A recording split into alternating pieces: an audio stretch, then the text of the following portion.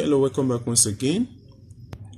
Today we're going to solve the following given exponential equation.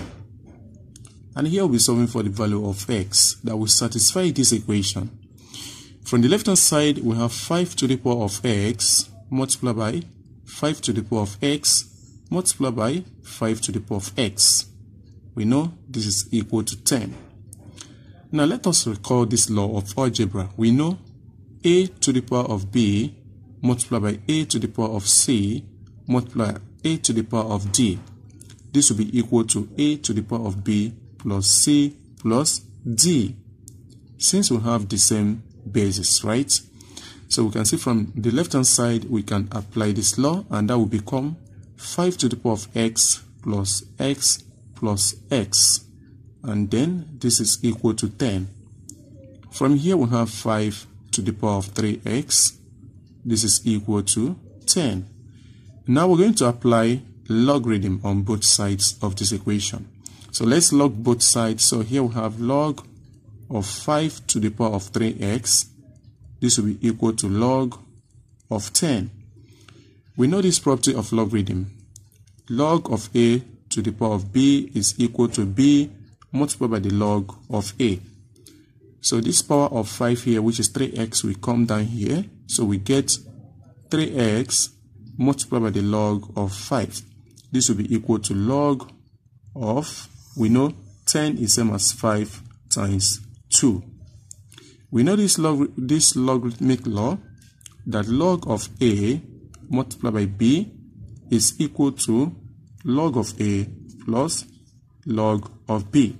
So we can see that this law here, we can apply it at the right hand side. So remember, the left hand side is still 3x times log of 5. Then this will be equal to log of 5 plus log of 2. Since you're solving for x, let's divide both sides by the log of 5. By the log of 5. So this will cancel this, and we're left with 3x is equal to, splitting this denominator, we get log of 5 divided by log of 5 plus log of 2 divided by log of 5. We know this here we cancel to 1, right? Because log of 5 divided by log of 5 is 1. So we have 3x is equal to 1 plus log of 2 divided by log of 5. So we know this another important logarithmic law. We have that the log of a divided by the log of b is equal to the log of a to the base b. So this law, we're going to apply it right over here. So this will become 3x is equal to 1 plus, so that will be log of 2 to the base 5. So let's divide both sides by the coefficient of x. So this will cancel this. So from here we have our solution, that x is equal to, split this denominator, that is 1 over 3 plus log of 2 to the base 5, then divided by 3. And this is our solution.